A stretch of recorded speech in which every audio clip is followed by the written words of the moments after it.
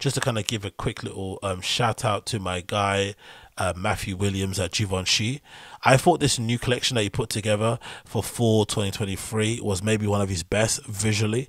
I had a quick scan of it before I was starting the show, and I immediately liked what I see. And I think if anything, this kind of reminds you, this kind of solidifies my point I mentioned before. I think I was speaking about the Heron Preston show at New York Fashion Week. He went back to New York Fashion Week, which is amazing because, you know, Heron Preston, I feel like, you know, his roots and what he's kind of known for are intrinsically tied to New York. So it's good to see him go there instead of kind of going where all the popular kids going to Paris, even though it's probably got more exposure and whatnot there. I think that the New York collection is really amazing. But one thing I didn't like about that collection that he presented in New York Fashion Week was that it was too, and again, this is coming from an avid streetwear guy, right? I'm the streetwear guy. I love streetwear. That's been my thing for ages. I'll take streetwear over fashion any day of the week, and it's something that I kind of hold dear to my heart, and I get annoyed when I see these streetwear guys who eventually make it to the runways disavowing streetwear and saying, oh, streetwear wasn't really the thing I wanted to do. I wanted to do fashion, and they kind of poo-poo it. But I feel like streetwear is, to me, one of the best avenues for people who actually want to make clothes to kind of get into making clothes, because it allows you to kind of go in all sorts of different directions. But I also respect what fashion is with a capital F, and I feel like runways, especially fashion weeks in general, should be a place to sort of like wanderlust and kind of exhibit and create and go a bit crazy, or maybe just kind of, you know, offer something different than what you maybe do with your regular stuff. And I feel like Heron Preston should probably adopt what Matthew Williams of as Givenchy, and especially what he's doing now with his kind of quote unquote women's wear line, and just kind of offer something a little bit more interesting, a little bit more fashion-esque, a little bit more subtle, a little bit more sleek than what his usual offerings are like, that you kind of are known for.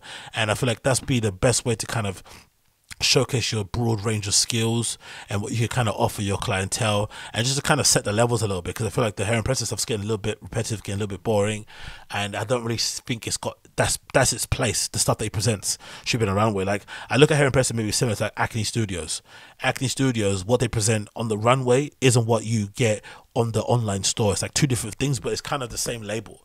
So I feel like maybe you should present that kind of streetwear stuff in a lookbook, but then on the runway, it's like quote unquote what you imagine fashion to be like. There's some looks of it that I like that Heron Preston, but I feel like not in general. And I feel like this collection from Matthew Williams at Givenchy is a good example of how to do this, because I'm sure in store, if you still want a hoodie, if you still want a studded cap, if you still want some cool boots, you could get it. But on the runway, he's got some great overcoats. There's some great dresses there, some great dresser blazers. I love the flipping mesh on the other side. The length of the sleeves is absolutely impeccable on some of these looks here. The great styling. Again, I don't know who's styling Givenchy nowadays or working with Matthew Williams, but I feel like they're doing a really good job. I think even the couple previous men's chose were styled impeccably. Even some of the items were that great. I think the styling kind of helped to spruce them up really well here. You got some really great mini skirt type-esque looking looks here going on. You got some great use of color, like this look here, number 11. I'm not sure if that's Kai Gerber, and I don't know if that is her. I don't think that is.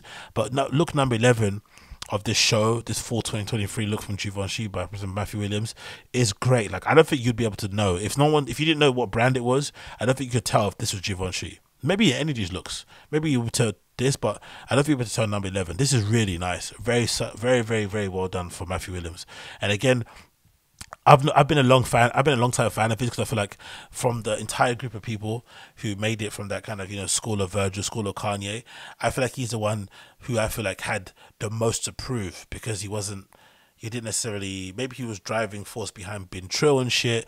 Obviously he did some stuff with Lady Gaga when they were together in terms of costume design, but I never really thought like he presented that, or maybe gave us an inkling that he had it, that he was that guy. But then as soon as a leaks drops, you're like, rah, this is really good, isn't it? Off the bat, like, he came out of the gate strong. But then when he got into Givenchy, I also felt like maybe the leaks thing, the maybe heavy reliance on what you'd call streetwear or modern wear, whatever, casual wear, it maybe would seep through and it'd be a bit too casual. And of course, considering what Givenchy were like and where they needed resuscitation, I feel like he's done a really good job. Even though some of the, you know, fashion Twitter people aren't necessarily the biggest fans of his, I feel like he does get some unnecessary stick, because I feel like this stuff is really strong. I love everything about it. Good shapes, good dresses, good cuts, good accessories. The shoes are really nice.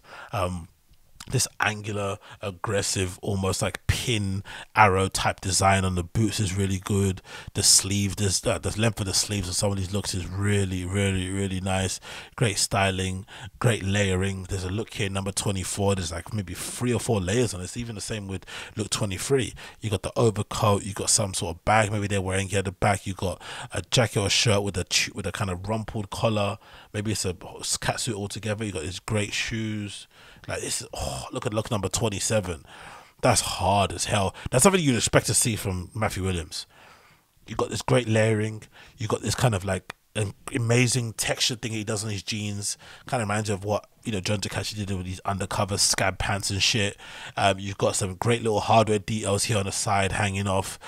Coats with hoodies and shit. This is a quintessential like basically Matthew Williams look. This might be his muse essentially, but then the rest is really different. You know what I mean? I love everything about this. Really nicely done.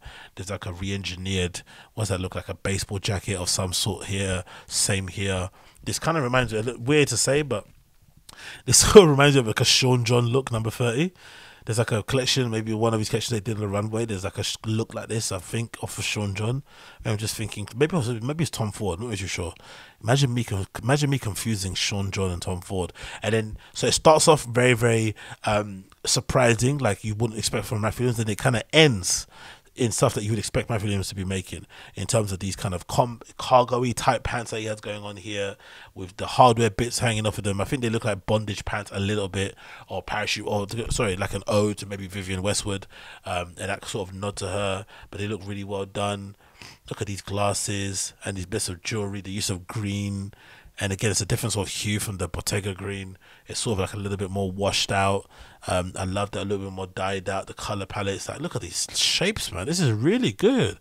Matthew Williams is getting better and better. And again, this is the key to it, because he's got the youth in his hands.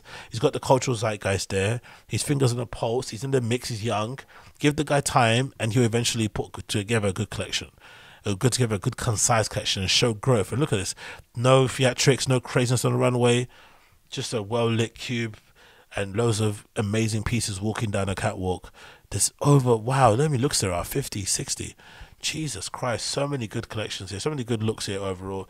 And of course you see Matthew Williams at the end there with his kind of signature buy thing that he does now with the with the peace sign there. I think it's great overall. I'm a fan of it all. I love it. Quickly read over the review, see what he's saying. It says that Givenchy is given one of the big five in the canon of French fashion, but unlike Chanel's societally trailblazing menswear appropriation, Dior's epoch shift. Okay, too many blabbering here. Until January's menswear show, Matthew M. Williams' efforts to mesh his design identity with that of the opaque house profile were mostly thwarted. Firstly by the COVID's caused impossibility of connecting with the audience of his collection, then by over elaborate collections that were too bombastically presented and thereby rainstorm. Now, however, he seems to have struck upon an effective recipe through which appetizingly blend himself with the house that Hubert built. Today's show again took place in the École Militaire, pleasingly closed and focused in Givenchy's white box. It repeated elements of January's menswear formula while adding fresh women's wear specific elements, again with the opened with the baseline of wasted black coat tailoring, which some looks of 1 to 5 was crafted in the couture atelier. Okay, that's interesting. So some of it was done by the couture. Okay. Defining elements were generous box pleats and back, and 2 inward facing button down pleats running down each side of the jacket or coats. These are totally created different faded and favors, and then came 2 leather bouncer jackets, 1 black, 1 purple, that the paradigm pieces of his Williams 2.0 phase of Givenchy. Let's see what other things he says. Quotes. Let's see, you got quotes from him. Did he speak at the back here? What did he say? But let's see what he actually said himself. A printed fabric overlaid mesh dress with a gathered neckline was Williams conceded possibly an inadvertent echo of Gianni Versace's design language. All respected the greats for sure. Some molded prints. Okay, he said that. What else he say? Not many comments from him directly. He says here, sitting front row alongside Jared Leto, now several stops into his post Gucci tour, was Karin Reutfeld, who has been consulting with Williams and Givenchy on women's wear. No wonder it was so good then, huh? That little bit of panache, a little bit of refinement. If anything, even the hair and makeup is very Karin Reutfeld, isn't it? Interesting. It said Williams of Interaction. We have a dialogue about making desirable clothes. I'm so inspired by women around me, and you know, spending so much time with Karine. She understands the house so well. We literally just talk about clothes. With Royfield, Williams is shaping a Givenchy women's identity that contains multi-generational, continent-striding multitudes. I love this, man. That's a great marriage, isn't it? Maybe he needed that. That's what he needed. Just that muse, that sounding board, that bit of insight, that little bit of chic. Because that's one thing about Karine Royfield. She's a very chic woman, right? Very good looking, very well put together. Older lady that's kind of got a finger on the pulse. And somebody that's the old, but also got a young heart as well. Loads of experience and whatnot. Like, that would be a great person to kind of marry up with. So whoever did that and pulled her in general did a great job. That's a really, really good idea. But yeah, enjoyed everything about it. Givenchy Fall 2023 ready to wear. Check it out if you haven't already before. Definitely one of my favorites so far that I've seen. Big up Matthew M. Williams for proving the doubters wrong and also being one of my favorites.